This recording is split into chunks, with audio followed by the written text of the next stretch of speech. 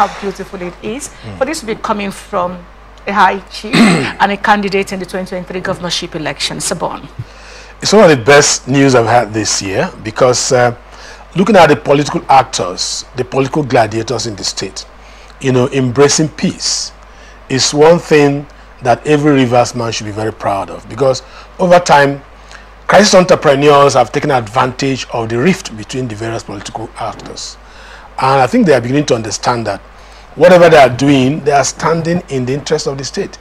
Even whoever is elected, if you are vying for a political office, one thing stands out. What stands out is the fact that you are going to fly the mandate of the people, so you must stand in the interest of the people. So I like this, if the position is for peace, and I like the peaceful disposition of some of the political actors, knowing that if they mismanage whatever political situation they find themselves, it will bring conflagration. They will light up a big flame, and the state will be at the brink, and that will be too dangerous for the people, too dangerous for development. Rivers is a happy place, and in 2024, we expect that we should have a state that will be bubbling with prosperity. And prosperity cannot come without peace. This is our Rivers State for crying out loud. Totally agree. Yeah. The price of peace. The governor did say after the 8-point peace pact was released to the public, his first statement was that there's no price too high to pay for the price of his people, Rivers State. And then in his Christmas message, he hinted that he doesn't see anything too much of a big deal that cannot be managed when it comes to the peace pact. However, Chief Dumolo Briggs now, for peace and for prosperity of the state, has pulled back his case from the Supreme Court. And then, while he was doing that in his New Year message, he called other worrying factors to sheath their sword. How critical is it at this point in our polity that we begin to, considering the economic disposition of Nigeria right now and the role Rivers State plays in that, for us to begin to think about peace as a way forward in all of this quagmire? You know, when fish begins to rot, it starts from it. The governor of the state, Fubara, seems to have set the agenda for peace, peaceful resolution of the crisis. He may not have been the cause of that crisis, but he was a factor in it. And he said, the worst peace is better than the best war. And that was his quote. You know, I like that.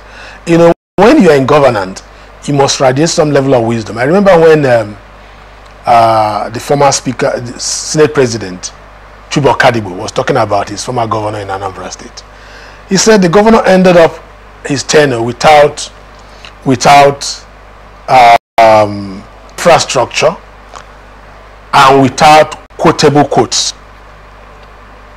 That will tell you the place of intellectual dispositions in any governance. That comment alone communicates, resonates a lot of impression, and it has made a lot of impression in the mind of most of the political actors, and they have picked it up from there.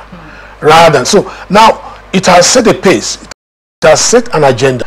You saw that the Labour Party candidate, Beatrice Ito, withdrew. And of course, Magnus Abe had withdrawn long ago. Yes. And the APC had also withdrawn their case, remaining as cold. As a party. But the candidate is still there. So there's a trend. And Dumolo Briggs, a respectable prince of Kalabari Kingdom, and a business Mongol, a politician, an amiable gentleman. We all knew him, all of us who grew up in Port Harcourt, so we knew ourselves. We all knew him here in Port Harcourt. He's a very gentleman. And he has also taken the same route.